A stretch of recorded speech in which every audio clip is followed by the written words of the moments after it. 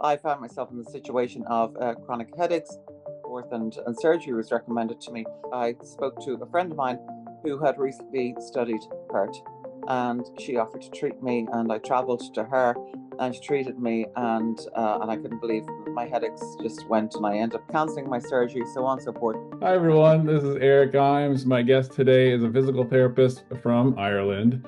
She started her PRRT journey almost 20 years ago at a time when she was living less than 30 miles away from our headquarters in San Diego. Now back in Dublin and here to discuss her upcoming seminar, Tara O'Kelly. Welcome. Hi, Tara. Hi, Eric. Thank you. I was hoping you could give them a little bit more of a sense of your background and how you got started with PRRT. Sure. Well, like I said, I'm a physiotherapist. Sorry about the honking in the background. Physiotherapist. I studied and trained in Dublin.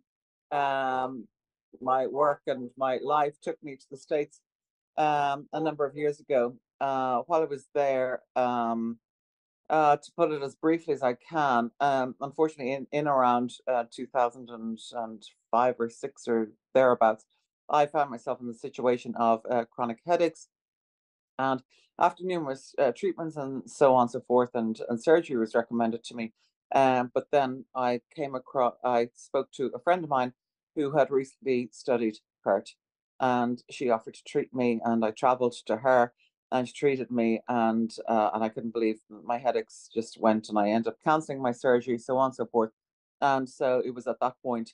And the interesting thing about it was the pathology, which was blocked sinuses. The pathology still existed, but the pain was gone. And so I ended up canceling my surgery, and then I thought I have to study this myself. And I had just moved to San Diego, and I said, I'm only down the road, and I need to pursue this myself.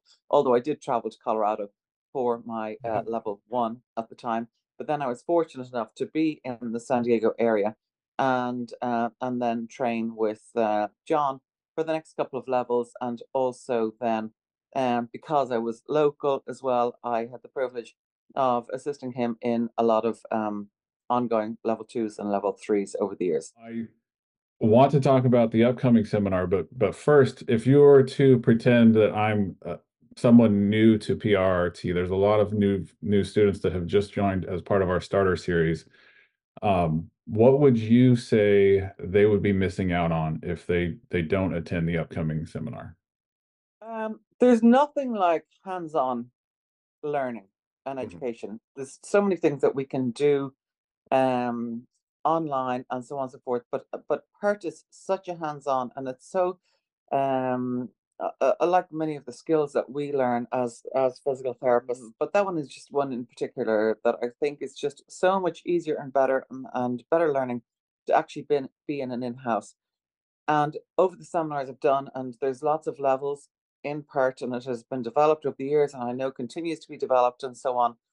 Some people are concerned, well, will I learn enough in level one? Will I learn enough in level two? Do I need to do everything?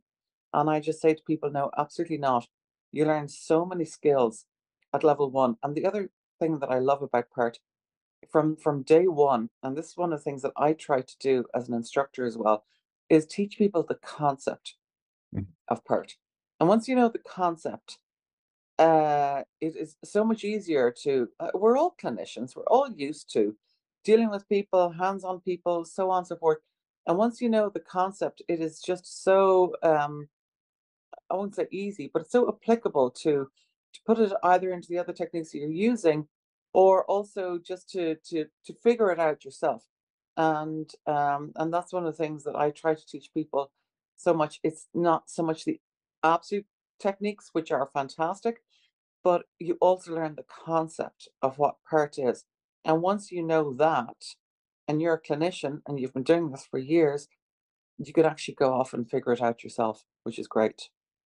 Right. Well said. Yeah. There for those that haven't seen what's included. It's two exams. There's 60 techniques.